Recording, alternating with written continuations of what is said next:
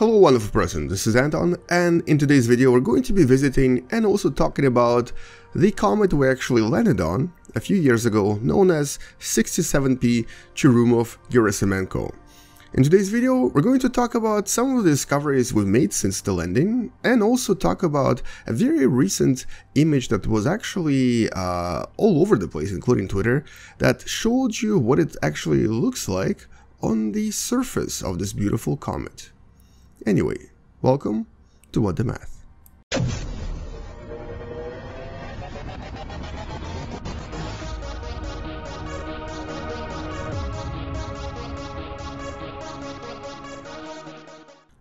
So this right here is a virtual representation of the comet in Space Engine, but it is actually extremely accurate, both in size, in appearance, and also in a lot of other physical elements. So this particular rocket is actually what's known as a Jupiter family comet. And as a matter of fact, it used to be an asteroid. For pretty much its whole existence, it was not a comet. And then something like 200 years ago, back in 1840, Jupiter's gravitational field basically caused this comet to move a little bit closer to the Sun. And when that happened, its perihelion, or basically closest approach to the Sun, decreased quite dramatically.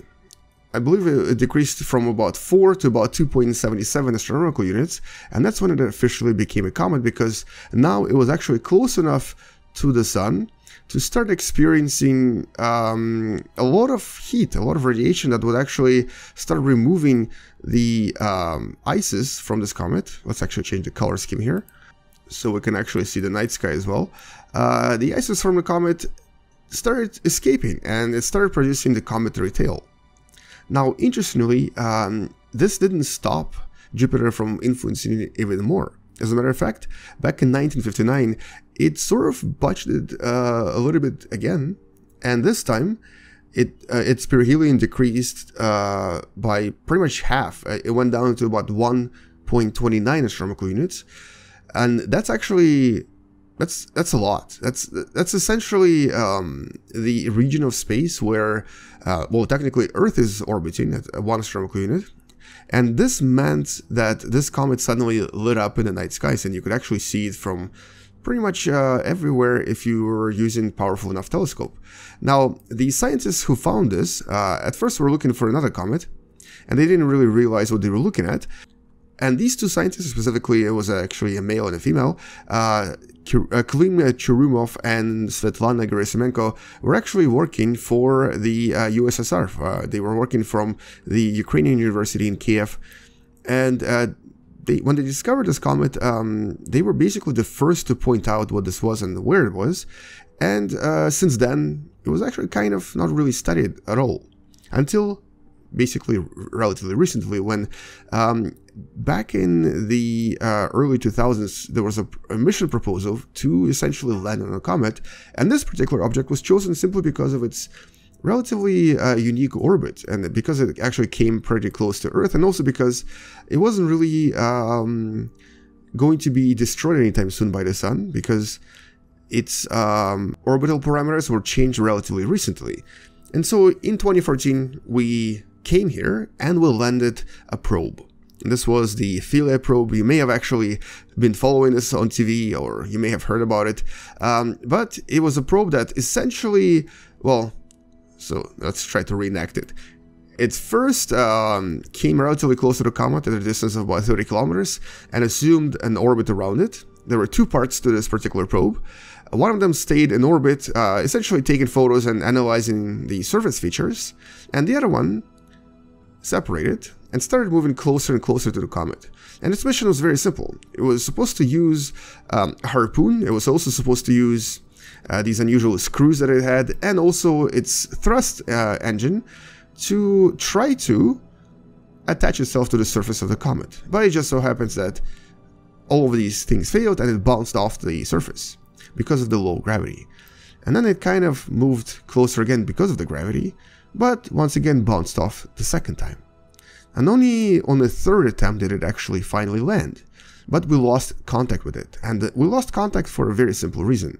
Because it actually landed somewhere right here on the dark side of the comet, in a crevice pretty much away from the sun. So it did get the sun eventually, but it was sort of in the shadow for a very, very long time. As a matter of fact, this is almost exactly where it was.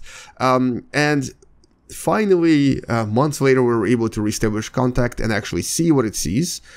But until that period of time, we didn't really know what happened to the Philae component of the mission. Now, because this comet spins actually pretty fast, its rotation is about 12.4 hours, this meant that at some point Philae would actually start receiving the sun and start getting solar radiation to power up its batteries, and eventually it got enough energy to basically start transmitting messages again. So this took a few months, but it finally happened, and also started taking photos and analyzing the surface and also analyzing the subsurface features as well. And we discovered quite a lot of new things about the comet since then, and some of them are actually very interesting. Okay, one of them is that apparently this comet accelerates with time. As a matter of fact, its rotation has increased by a few minutes since 1959, mostly due to the expulsion of various ices from the surface. And these ices, as they basically escape the comet, they kind of basically act like thrusters, like engines. They accelerate the rotation. And this means that eventually this comet will probably break into two pieces and then possibly even fall apart even more. It does have quite a few millions of years left in it, but it will disappear at some point. We also discovered a lot of other really interesting things. Specifically, we were able to analyze the surface composition and discovered that most of this comet is covered by dust, about 20 centimeters of dust on the surface here. But some parts of it are actually very rocky and solid, and underneath the dust there's a lot of really solid ices. And this ice, even though it's kind of porous and has holes in it, is still very thick and very hard. So basically, this comet does have somewhat rocky surface underneath the dust. We also discovered that there's a lot of activity on the surface. Specifically, we found sinkholes, basically holes that were created by certain interactions. And we also saw things falling apart, like there was a cliff that just fell over. There was even what seemed to be a landslide that was detected by Philae a few months ago. So there's definitely quite a lot of stuff going on the surface here. But that's not all of the discoveries. As a matter of fact, a lot of those discoveries were also chemical. So one of the most important ones was that we were actually able to analyze the water on the surface of the comet and discovered that, well, this water is very different from the water on Earth. In terms of the composition of deuterium and hydrogen, it is exceptionally different. In other words, we now are almost convinced that water did not come from the comets as we assumed before, even though this was one of the hypotheses for the creation of water on Earth. On the other hand, we also realized that except for water, there's other things here that make this comet, or maybe other comets, exceptionally different and very, very interesting. For one, we detected oxygen, and not just any kind of oxygen. We detected free oxygen, like O2, the stuff we have on Earth. Where and how it got here is an interesting question, because we always assumed that oxygen was actually not really able to survive in outer space for very long, and specifically, we didn't really think it even existed on comets. We also detected a lot of organic molecules, at least 16 specifically, and a lot of these organic molecules are often associated with life. So obviously this created a lot of buzz in astrobiological community, with people talking about how maybe, just maybe, this actually has some sort of life on it. But that's a really big speculation. We're not really going to go that far until there is any proof. Now, except for all of this unusual discovery, I guess the biggest one was really the video. The video that was compiled from photos taken by Philae that you see on the screen right now, that shows you this really, really awesome, really cool, and absolutely incredible view of what it's like to stand on the surface of a comet for a few hours. And what you see here are the little particles, little ices escaping from the surface as the comet is being illuminated by the sun.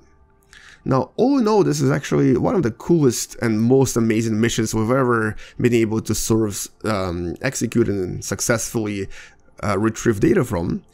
And it was so successful, as a matter of fact, that now there is another mission that's being planned, and hopefully we'll have enough funding to succeed, where we actually want to go back here and try to collect a piece of rock or a piece of ice, or essentially a sample, to try to bring back to our planet Earth. But other than that, that's kind of all we know about this really awesome, really beautiful comet, and for now we're going to escape it and come back to it when we learn something else. Anyway, thank you so much for watching, guys. I'll see you tomorrow. Space out, and as always, bye bye.